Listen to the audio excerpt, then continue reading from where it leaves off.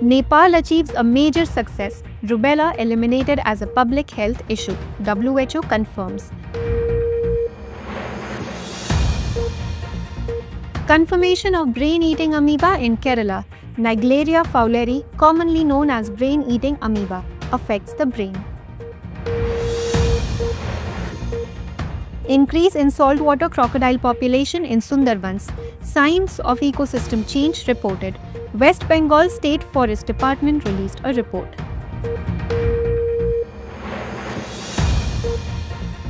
Launch of Adi Karmayogi Abhiyan, a new initiative by the Ministry of Tribal Affairs.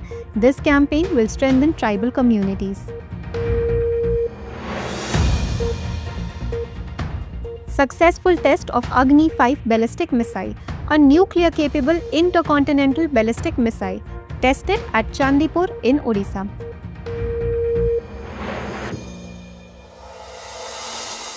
There has been an increase in the number of saltwater crocodiles in the Sundarbans Biosphere Reserve compared to the previous year. This was revealed in the crocodile population survey conducted by the West Bengal Forest Department.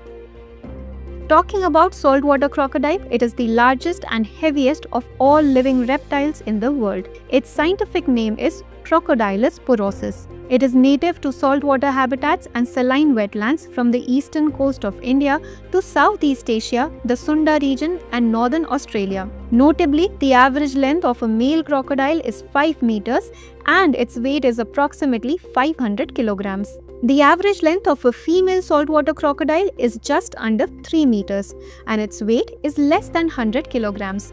It is classified as least concern on the IUCN Red List. As for the Sundarbans Biosphere Reserve, it was established by the Government of India in 1989. It was recognized under UNESCO's Man and Biosphere program in November 2001. This biosphere reserve has a rich diversity of aquatic and terrestrial flora and fauna. The highly productive ecosystem of the Sundarbans functions as a natural fishing hub. Recently, changes are occurring in the river system of Assam's Drishti National Park. The cause of this is two indigenous plant species, Bombax ceiba and Lagerstromia speciosa. This was revealed in a study published in the journal Earth. It is important to note that Bombax ceiba and Lagerstromia speciosa are plant species that mainly invade grasslands. Bombax ceiba and Lagerstromia speciosa are native flowering trees of Assam. These plant species are reshaping the river ecosystem of Drishti National Park in eastern Assam. Speaking of Drishti National Park, it is not only a national park but also a biosphere reserve. It is located on the southern bank of the Brahmaputra river in Assam. It is notable that Drishti National Park has semi-evergreen forests, deciduous forests, coastal and marshy forests, and moist evergreen forests. It is the largest marshland forest in northeast India. Additionally, it is an important bird area notified by BirdLife International. This national park is most famous for the rare white-winged ducks and wild horses. India has successfully test-fired its medium-range ballistic missile Agni-5 from the integrated test range at Chandipur, Odisha. Agni-5 is a nuclear-capable, land-based intercontinental ballistic missile developed by the Defense Research and Development Organization. This missile comes with multiple independently targetable re-entry vehicle capability, meaning it can carry and launch 3 nuclear warheads simultaneously. This missile is capable of hitting targets over a distance of more than 5,000 kilometers. It uses advanced navigation, guidance, warhead and engine technologies. It is one of India's most advanced long-range missiles and plays a crucial role in strengthening military security. For information, a ballistic missile is a rocket-powered, self-guided tactical weapon that follows a ballistic trajectory to deliver a payload from its launch site to a predetermined target. This missile can carry nuclear, chemical or biological weapons. It can be launched from various platforms such as ground-based silos, mobile platforms, aircraft, ships and submarines. Recently, the World Health Organization announced that Nepal has eliminated rubella as a public health problem. Rubella is a highly contagious viral infection recognized by its distinctive red rashes. It is also known as German measles or 3-day measles. While measles and rubella are two different diseases, they share some similar symptoms such as red rashes. Rubella is caused by the rubella virus, which is different from measles and is not as contagious. The rubella virus spreads from one person to another when someone coughs or sneezes.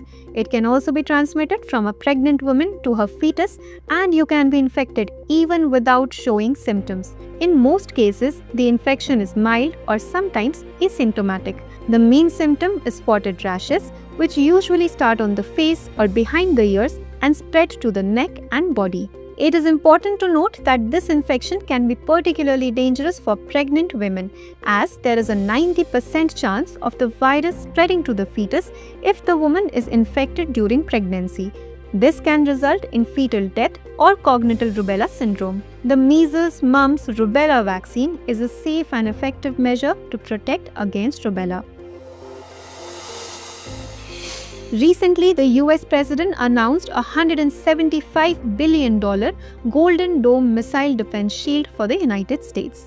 The Golden Dome is an advanced defense system designed to protect the United States from missile threats. Its primary objective is to detect incoming missiles, track them, and destroy them. It will utilize a vast network of satellites to track missiles at every stage of their trajectory. This system will employ space-based radar and sensors to detect missiles in real time. Its goal is to destroy missiles mid-flight using laser technology. The components of the Golden Dome will be drawn from America's existing missile defense systems, which include Patriot missile batteries, terminal high-altitude area defense, Aegis ballistic and missile defense, and others. A 9-year-old girl in the Kozhikode district of Kerala has died due to a brain infection caused by primary amoebic meningoencephalitis. This brain infection was caused by Naegleria fowleri. It is noteworthy that Naegleria fowleri is commonly known as the brain-eating amoeba. It is important to mention that Naegleria fowleri is a free-living amoeba found in freshwater and soil. It enters the nose through breathing. According to the Centers for Disease Control and Prevention, there are two main risk factors for the brain-eating amoeba: exposure to freshwater or fumes. After entering the nose, the amoeba travels to the brain via the olfactory nerve. It destroys the brain's tissues and causes swelling. Symptoms of the brain-eating amoeba mainly appear within 2 to 15 days. Its major symptoms include fever, headache, vomiting, hallucinations, confusion, seizures, and changes in smell or taste. According to the CDC, patients typically die within 5 days of symptom onset. A report states that global mortality rate for primary amoebic meningoencephalitis is approximately 97%. It is noteworthy that in India, the first case of brain-eating amoeba was reported in 1971. Recently, the UNHCR has temporarily halted the repatriation of Sri Lankan Tamil refugees who were allegedly arrested upon arriving in Sri Lanka. It is worth mentioning that UNHCR, which stands for the United Nations High Commissioner for Refugees, is a special refugee agency of the United Nations. Its purpose is to provide protection and assistance to refugees, forcibly displaced communities, and stateless people. It was established in 1950 by the United Nations General Assembly following the Second World War to assist the millions of Europeans who had fled their homes during the war. Its objective is to protect the rights of refugees. The agency coordinates efforts for voluntary repatriation, local integration, and resettlement of refugees. This international refugee law operates specifically according to the principles of the 1951 Refugee Convention and its 1967 Protocol. Under these principles, refugees are provided with protection to shield them from expulsion or persecution from their country. When refugees are sent back to their countries of origin, it is ensured that they are returned in a safe and voluntary manner. Recently, the Ministry of Tribal Affairs officially launched the Adi Karmayogi Abhiyan. It is noteworthy that this campaign has been envisioned as the world's largest grassroots-level tribal leadership program. The campaign emphasizes service, resolve, and dedication. This initiative is an important part of the Janjatiya Gaurav Varsh. It is a nationwide training and motivation program. Under this campaign, a solution-oriented strategy will be developed. It is important to note that the Adi Karmayogi Abhiyan is a national mission for responsible governance. This campaign is designed to create a cadre of 2 million tribal grassroots workers and village-level change leaders. They will promote inclusive development and strengthen service delivery in tribal areas. The aim of this campaign is to promote accountable, people-centric governance at the village and community level. Additionally, multi-departmental governance laboratory workshops will be held from the state to the district, block and village levels. Under this campaign, a network of 2 million change-making leaders will be created across 550 districts to implement grassroots development initiatives. That's all for now in this bulletin. After the news, let's take a quick look at 5 questions related to the bulletin. Question 1. Consider the following statements regarding the Sundarbans Biosphere Reserve. 1. It was established by the Government of India in 1989. 2. It is recognized under UNESCO's Man and Biosphere Program. 3. It is a mosaic of tidal mangrove forests and islands of various sizes and shapes. How many of the above statements are correct? A. Only 1. B. Only 2. C. All 3. D. None of these. Question 2. Consider the following statements regarding the Agni-5 missile. 1. It is a nuclear-capable intercontinental ballistic missile developed by DRDO. 2. This missile has the capability of multiple independently targetable re-entry vehicles. 3. This missile is capable of traveling up to a distance of 3,000 kilometers. How many of the above statements are correct? A. Only 1. B. Only 2. C. All 3. D. None of these. Question 3. Consider the following statements regarding rubella. 1. It is a highly contagious viral infection. 2. Its virus spreads through coughing and sneezing. 3. The rubella virus cannot spread from a pregnant woman to the fetus. How many of the above statements are incorrect? A. Only 1. B. Only 2. C. All 3. D. None of these. Question 4. Consider the following statements regarding Golden Dome.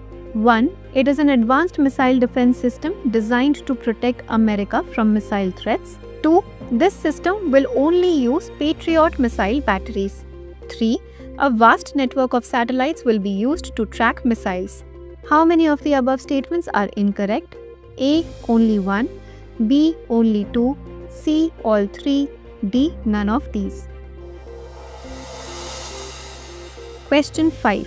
Consider the following statements regarding the United Nations High Commissioner for Refugees. 1. It was established by the United Nations General Assembly in 1967 after World War II. 2. Its purpose is to provide protection and assistance to refugees, forcibly displaced communities, and stateless people. 3. It coordinates efforts for voluntary repatriation, local integration, and resettlement. How many of the above statements are correct? A. Only 1. B. Only 2. C. All 3. D. None of these. Please provide your answers in the comment section. Let's take a look at some small yet important news. Recently, the Arunachal Pradesh State Pollution Control Board organized a public hearing for environmental approval of the proposed Kalai-II Hydroelectric project in Anjor district. This project is being developed by the THDC India Limited. It is a 1200 megawatt hydroelectric project on the Lohit River in Arunachal Pradesh's Anjor district. The Lohit River is a tributary of the Brahmaputra River. This is a river flow project that also includes a reservoir. Under this project, a gravity dam will be constructed. Recently, Manika Vishwakarma from Rajasthan won the title of Miss Universe India 2025 during an event held in Jaipur. Prior to this, she was also crowned Miss Universe Rajasthan 2024. Manika is a trained classical dancer and painter whose art has been recognized by the Lalit Kala Academy and the JJ School of Arts. Additionally, she represented India under the Ministry of External Affairs at BIMSTEC CIVOCon. Now she will represent India at the 74th Miss Universe competition, which will be held in Thailand in November 2025. Due to the heavy rainfall in Mumbai recently, one of the major sources of drinking water for the metropolis, the Vihar Lake, has overflowed. It is a man-made reservoir located near Vihar village in the Borivali National Park area of northern Mumbai on the Mithi River. This lake was constructed by the British government between 1856 and 1860 to address the drinking water problems of southern Mumbai residents. The lake receives water from the Pawari-Kanhari mountain ranges. It is Mumbai's largest lake, located in the Saltwater Islands. Recently, the Indian Navy ships INS Rana and INS Jyoti participated in joint naval exercise SLINEX 25. This joint exercise was held in Colombo.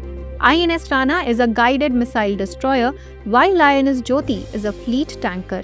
The exercise took place in two phases. The first phase began with the harbour phase in Colombo, which lasted from 14th to 16th August 2025, while the second phase, the sea phase, took place from 17th to 18th August, which included the special forces of both navies.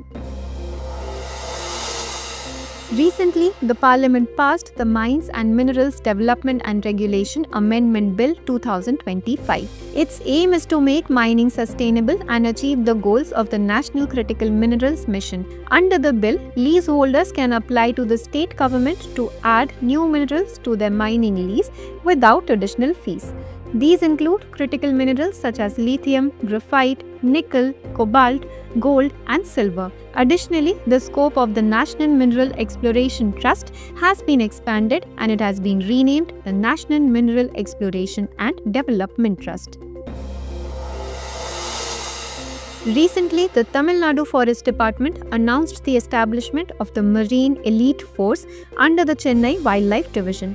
A budget of 96 lakh has been allocated for this force. The force will focus on the protection of olive ridley turtles and reducing threats in the coastal areas, especially between Neelankarai and Marina. This force will patrol and enforce laws against illegal fishing, wildlife crimes, and rescue marine animals. It is expected to reduce turtle mortality, control poaching, and improve data collection.